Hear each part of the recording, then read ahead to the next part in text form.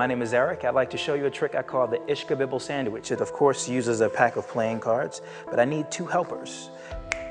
I use the King of Clubs and the King of Spades to help me achieve the next effect. If you don't mind, just take one card out.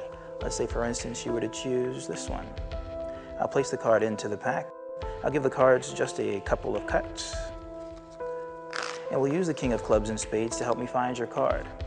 It happens on the count of 3. There's 1, there's 2, and that's 3. Now I'm going to do the same trick again a little slower, that way you can see exactly what's taking place here.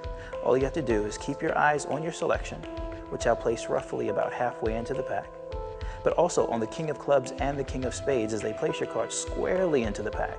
Now watch what happens here, because this is kind of cool. One card rises up through all the other cards up to the very top and then flies over to greet the 2 kings. And that should be your card. That's the Ishkabibble sandwich. Hope you enjoyed it.